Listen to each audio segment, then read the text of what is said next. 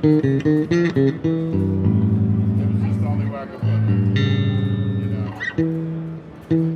I'm the Guitar Geek, and I'm here with Darryl from Jones Musical Instruments. Hi Darryl, very nice to meet you. Real pleasure to meet you. Thank you. Please tell us something about your beautiful instruments. Well, I took a guitar building course with Musicians Institute a number of years ago. John Carruthers was the head of the department at the time, and I built an instrument that was, you know, like a first instrument that someone would build, and but I decided that I wanted to have more built. I went to John and said, I'd like to have you build more, and he said, well, since you went on tour and weren't able to finish the course, why don't you come and, you know, and observe me and help a little bit build, you know, the instrument. And so I basically, it took us a couple of months to build that instrument, and I took it right out on tour and started using it with the Rolling Stones.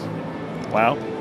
And so you didn't finish the course? I ended up not finishing the course. You're unqualified. I'm a working musician. I had a day gig, so so I wasn't able to finish the course. But I did get back in time to finish the instrument, and that was the instrument that I took to John that he, did some changes on, and then we started from scratch and built the first the first Jones musical instrument production model. And wow. I've been playing that instrument with the Stones since then. So this must be a great course, because if you didn't finish it, look at these instruments. Well, I mean, I've been playing them for a while, and and John's been building guitars for 50 years, so I had the right kind of help. You got some special treatments. Yeah, and I also the right kind of inspiration. I think none of us lose our childhood excitement over instruments, and especially guitar players. Yeah, no, absolutely, and so. I remember when I had one instrument, and the dream of having more than one was just that. It was a dream. And so I guess in a way, this is the kind of an inspiration from those moments. And I got involved with helping design instruments a number of years ago with a product that became the Darryl Jones Lakeland signature. Yeah. And so this is just the next conclusion. So you're going solo. I'm trying, and I'm bass solo. I'm still very much still involved with Lakeland, and I love the instruments that they built, that I built with them, and but I decided that I wanted to try something, kind of inspired by the vintage instruments of the 50s and 60s, and so that's what we're doing here, basically. Fantastic, and. I came because of the instruments, but I wasn't expecting the inspiring building story.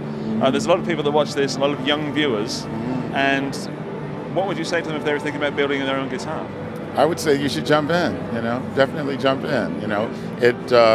If you don't have someone who's as knowledgeable as John, then I would say getting an education, from somewhere, some luthier school would be a good idea, or just trying it a bunch of times until you get it right.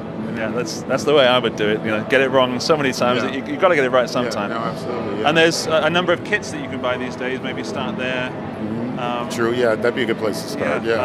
But these are beautiful instruments. If it's okay, we can take a little bit of a closer look at them. Yes, absolutely. And you can talk me through them. Yeah. So up first is this gorgeous bass.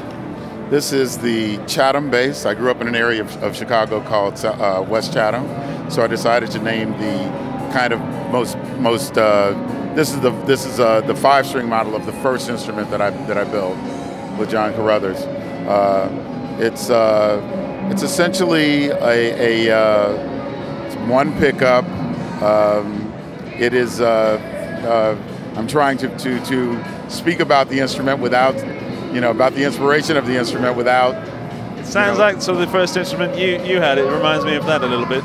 Yes, definitely. Yeah, it's a P style instrument, and basically using very much of the same kind of woods. It's a very basic wood. I'm not interested in the exotic instrument thing unless someone wants me to build that for them. So what woods are we using here? This is alder body, maple neck, and Palfera fingerboard, and control panel.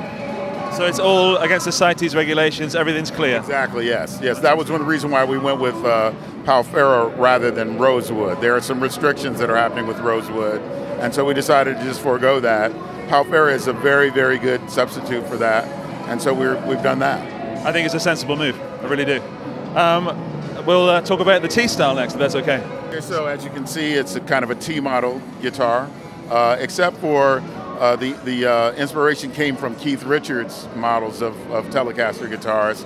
He likes a humbucker pickup in the neck position. So that was essentially who I had in mind when I built this guitar. So this is our basic model. Of course, if you want something different, we're happy to do it for you. Does it come in a 5-string model?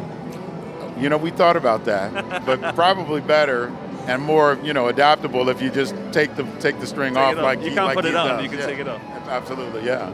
And this is again an alder body, maple neck, maple fingerboard. The pickups are from Lindy Fralin. Wow.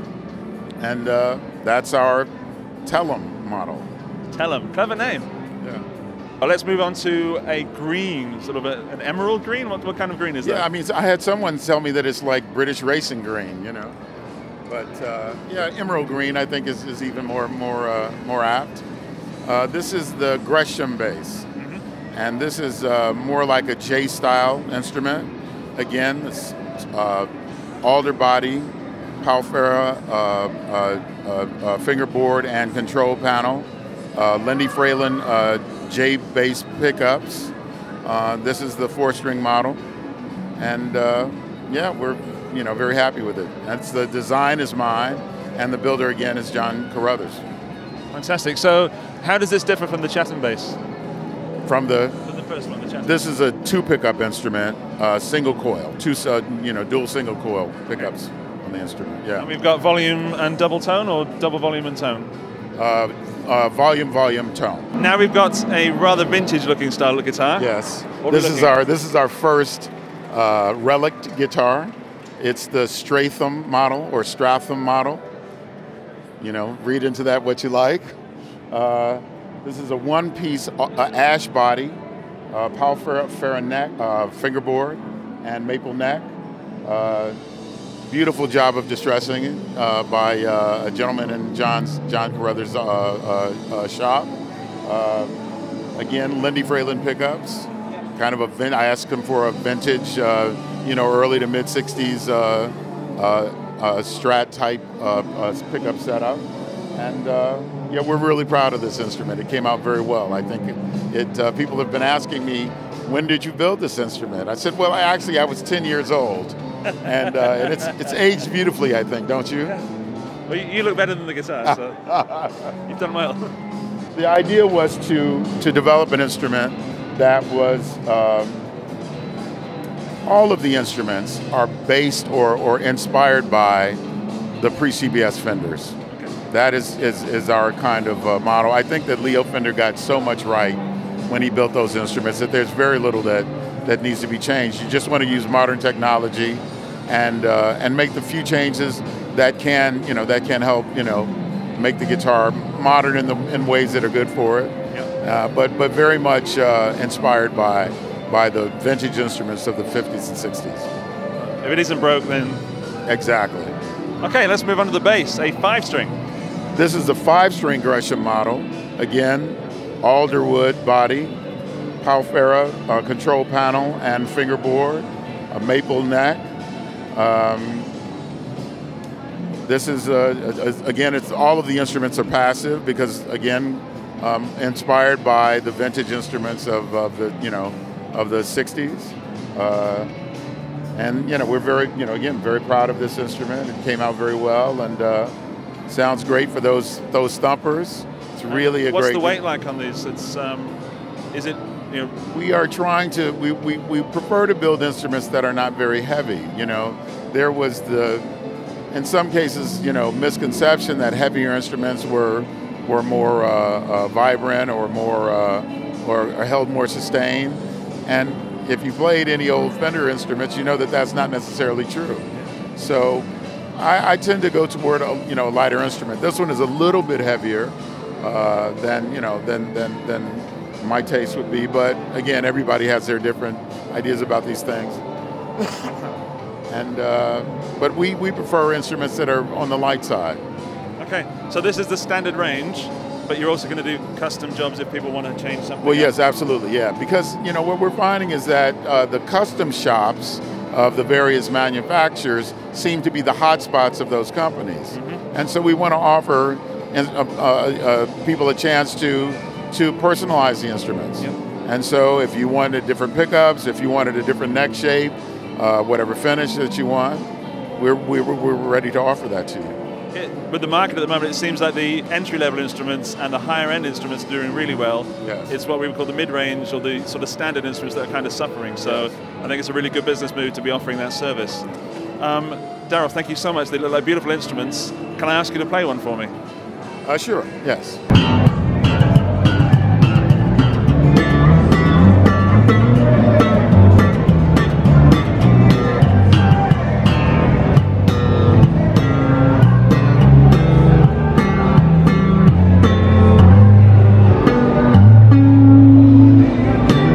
Really clear.